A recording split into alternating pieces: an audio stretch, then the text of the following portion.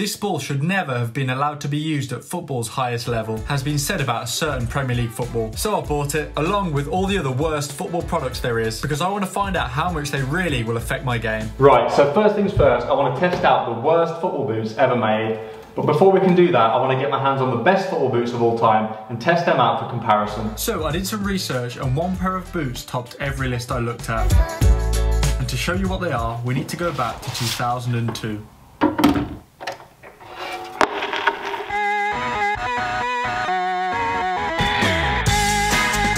In the early 2000s, we saw some of the biggest changes in football boots we'd ever seen, and a few players made this boot so iconic that today many people still consider it the best ever made. So in here I have the boot that consistently topped every list for the best football boot of all time, and honestly it's not one that I actually thought about, but I do think it's a fair choice. Let's get it unboxed and test it out. The boot voted the best of all time is the Adidas Predator Mania 2002. This iconic boot was worn by the likes of Zidane and Beckham.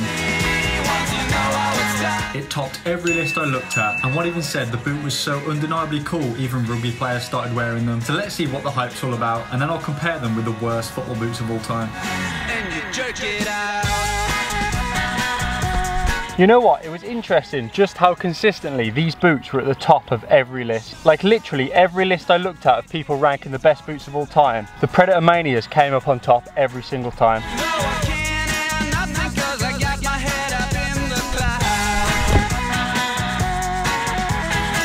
Now, I must admit, comfort definitely is not their strong point, but everything else is pretty great, and the design is timeless. One thing I will say, I don't know if it's because they're old or what, but they let in a lot of water. My feet are soaking right now. I've just put my modern boots back on and it made me realise the Predators are so uncomfortable in comparison. So overall the Predator Mania were a great boot, but due to their age there were a few flaws. But now I'm going to find the worst boot ever made. Worst football boot ever made. 10 worst boots ever. Number 1 is the Kelmy Swarovski boots, and I'm pretty sure we can't get our hands on them. Number 2, the Hummel 6.2 concept. They actually look quite cool, but once again, I don't think I can get them. They're a concept boots, they were never actually released. Okay, number 3 on the list. Now this is a boot I can actually buy. So I did, and it was time to test out what was apparently the worst boot ever. Now, if you get voted the worst boots of all time, that's pretty harsh. So let's test them out and see if that's a fair statement. They're not the most beautiful football boots of all time. They're not winning that award. Can't get over this massive thing right on the laces. So these are the concave halo boots. Now, I'll be honest, they don't look great, but let's see what they're like to play with. This thing here is absolutely solid. I mean, they feel very weird. But will these boots stop me from doing skills? Now, whilst I was still able to do some skills in these boots, it definitely made it more difficult. Close control was also a bit of a problem, just because of how bulky they were, but their unique selling point is shooting, so maybe that will be better. Honestly, not that bad. I do feel like I can absolutely thump them with these on. There's a bit of plastic right here that is starting to dig into my foot, and it's really quite sharp. So these boots are designed for power, so let's see if they'll actually give me more shot power. I had 3 shots with my normal boots and hit an average of 63.3 miles per hour, and then I put the concaves on and hit the exact same scores, so no difference in power. I think the title of worst boots ever is pretty harsh, but apart from one-off gimmick boots like these, personally I'd probably put them near the bottom of my list when it comes to football boots. Next up, I'm going to be testing out the worst World Cup ball ever. Now, World Cup balls make up some of the most iconic footballs of all time, but before we test out the worst one, I've got to get my hands on the best ever World Cup ball and see how good it really is. And unlike the best boots ever, the World Cup ball is a more highly debated topic, but there was one ball that consistently found its way at the #1 spot on every page I looked. The 2006 Adidas Teamgeist, and I'm inclined to agree with all these lists. Just look at it. And the ball that they used for the final is even better. But what's it like to play with, and does it deserve the #1 spot?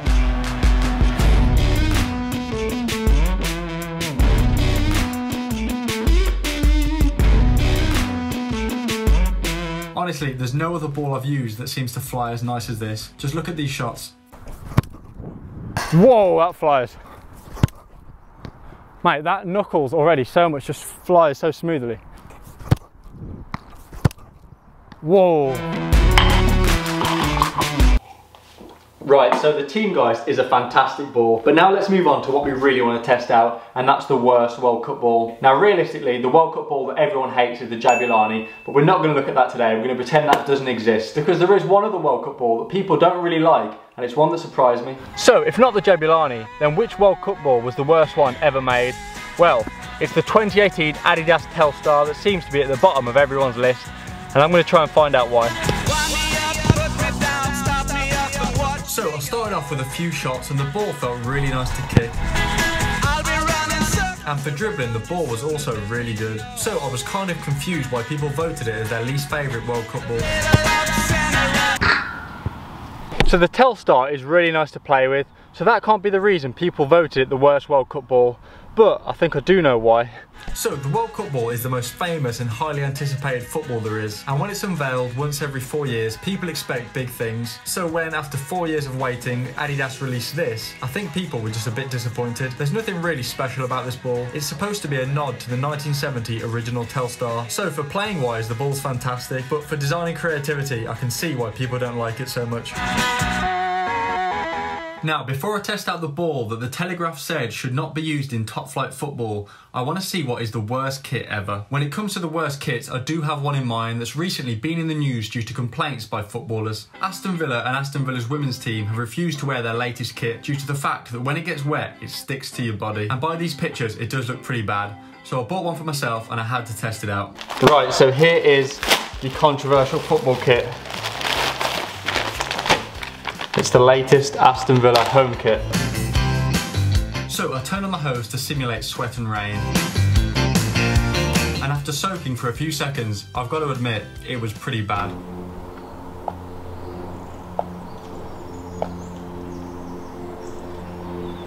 Well, that is horrible. And for comparison, I also did the same with another kit. And whilst this kit also wasn't great, the Villa top was definitely worse. Now, before we look at the worst Premier League football of all time, first up we're going to look at the ball that was consistently voted the best. So critics say that every football fan loves this ball, and I certainly think it's a beauty. But what is it? It's the Nike T90 Aero that's been voted the best Premier League ball ever. Now, these Nike T90 Premier League balls are incredibly rare and will sell for like £1,000 or if not more these days. But to be fair, they are considered probably the most iconic Premier League football of all time, and by the looks of it, everyone's favourite, so it's not really a surprise they're so expensive. Now, it looks great and it's iconic, but is it actually nice to play with? Striking this ball is really nice. The design also makes the ball look really cool when it flies through the air. For skills and dribbling, it's also pretty good, but one thing I would say is that it's quite slippy. It's actually really nice, but I can't help but feel it just can't compare to modern balls these days. It's just not got the amount of padding and cushion you get from a modern football, and it's a little bit plasticky and might sting a little bit in cold weather. Whoa. So that's the best Premier League ball done, and now we're on to the final product of the video, and it's been voted consistently the worst Premier League football.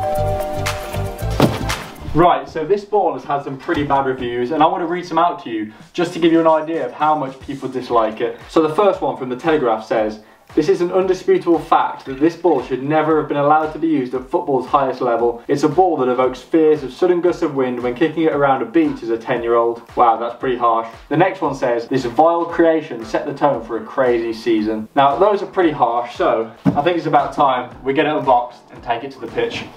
So, the ball has arrived. Let's get it unboxed and see what it's like. It looks pretty cool, that's for sure. Right, so this is apparently the worst Premier League football, and to me it looks pretty nice, and honestly it does feel a little bit strange. Let's take it to the pitch and test it out.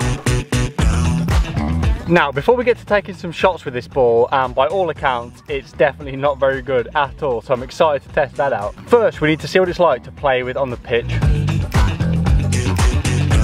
So far the ball felt nice, and I think it looks really cool too. So that must mean that the reason people don't like it is because it's not very nice to kick. So I took it to the pitch and hit some shots.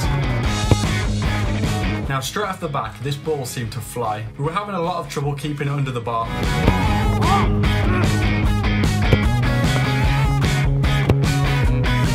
But once I got used to it, I started hitting some decent knuckleballs and it was flying really nicely. The article from the Telegraph also suggests that when it's windy, this ball can move pretty crazy. It's a ball that evokes fears of sudden gusts of wind. So I waited for a windy day and headed down to the pitch.